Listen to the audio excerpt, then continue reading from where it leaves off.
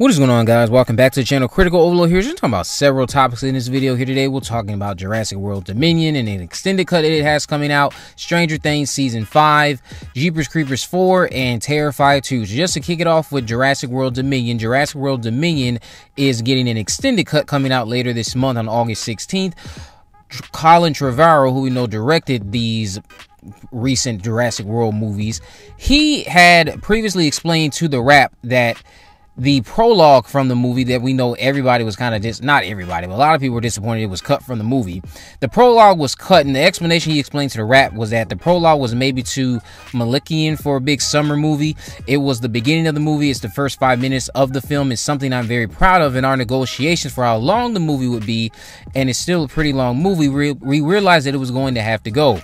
And then he ended up following up saying that he was certain that it would see the light of day again in some fashion. Now we have reports coming out from The Wrap once again that this movie is going to be having an extended cut of like an extra 14 minutes, and it should include the prologue and some additional new scenes. Now, I was a little bit upset that they cut the prologue, only because the prologue was the very first time we got to see the dinosaurs in their habitat before we came to Earth in this series. So that was a very unique thing to see. So I was a little disappointed the prologue was cut, so I can't wait to watch the extended cut.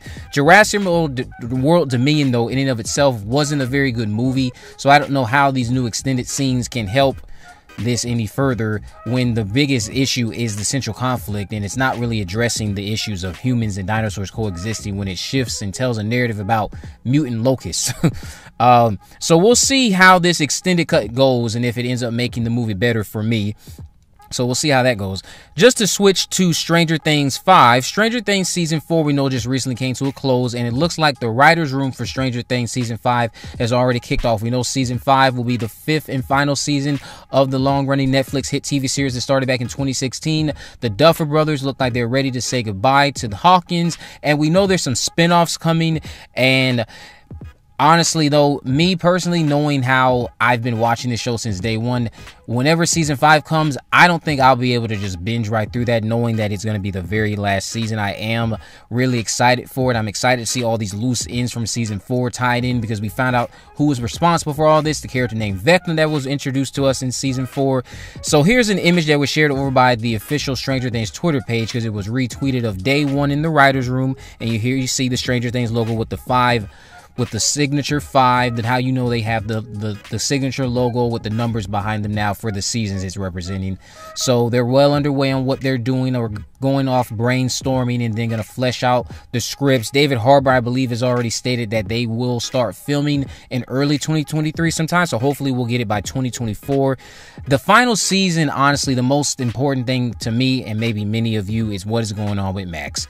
Is she alive? Well, we know she's alive. She's in a coma, and essentially what they're going to do is assess some of the dialogue with Vecna and how Vecna takes people's souls. So what 11 will have to do is go into a battle with Vecna once again, defeat Vecna, and Max's soul can return to her body, because we know she tried to retrieve Max, or try to get Max at the end while she was in her coma, and it was empty because she's with Vecna, I assume. So I'm very excited for Season 5 of Stranger Things, and I can't wait to see how this all wraps up, because it's been a great ride.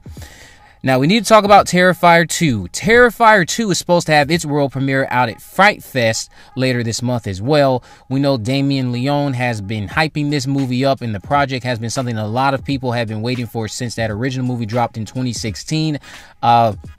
There's actually been an initial reaction, though, that's come out from a fan who I guess has managed to watch an early cut of the film, and they seem to be more than satisfied with it. I'll get into it when it pops up on the screen, but yeah, it's supposed to have a premiere at Fright Fest later this month, so we'll hopefully have some other reaction besides this one. But they said, hey guys, send it. Damien Leone posted on his Instagram story. He said, just wanted to drop you a line and say, I watched Terrifier 2 a couple of nights ago now, and I'm still picking my jaw up off the floor. Damien, you've outdone yourself, man. I feel like I was right back in the 80s as a teenager watching a forbidden film with my folks while my folks were asleep. Love the scale, the fun factor, and the genuine dread when art was on screen. David Howard Thornton, who seems like the nicest man alive, by the way, is pure nightmare feeling this. Also, I'm heaping tons of praise on you here, because I felt the love for old school Nightmare on Elm Street movies, in particular Dream Warriors and The Dream Child. Big congrats, you guys. It was even better than I hoped it would be.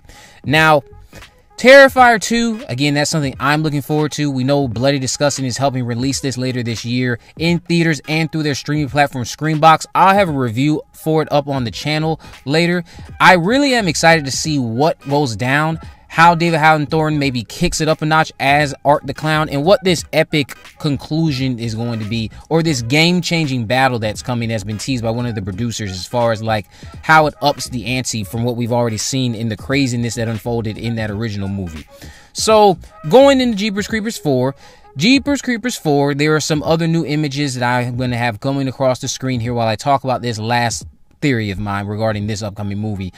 Tickets are supposed to go on sale for the movie tomorrow. I know a lot of you have already bought your tickets, but yes, August 12th is when I guess tickets for AMC and other places will start to open up. So, as you see in one of the thumbnails, will Laine, who you see here on your screen, have visions of Darry Jenner? Darry Jenner, who we know starred in Jeepers Creepers 1, played by Justin Long. Not starred, but was a character in Jeepers Creepers 1, portrayed by Justin Long. He appeared again in Jeepers Creepers 2 via vision through Minxie. We know that the character of Laine is expected to have premonitions about the Creeper and the town's history, and we know that there's a voodoo doll that we've already been seeing that is clearly something in the model of Darry, one of the Creeper's victims. I'm wondering if they will somehow manage to have Darry appear through a premonition through Laine. And I'm not saying Justin Long will be the one you see, but they could maybe do it in a way that keeps him shrouded in darkness. Maybe there's a lot, maybe some noticeable things that you'll pick up on, like a shirt and his jeans, but you won't get to see his face because it's clearly not going to be Justin Long. I'm just thinking of how they might factor in Darry here again, and if he could be a mouthpiece to help Laine when she gets taken by the Creeper before Chase and the others arrive to save her in time. Jeepers Creepers 4, again, the tickets are supposed to go on sale this week, tomorrow, August 12th. If you've already bought your tickets, let me know if you have, and if you haven't, if you plan on going to see this movie when it releases. If you haven't already, of course, make sure you subscribe, turn on post notifications, never miss a video. In the description, I'll have links to my social media accounts on Facebook, Twitter, and Instagram. You can message me there, of course, let me know any movies, news, or reviews you'd like me to cover in the future. And with all that in mind, guys, I will see you in the next video.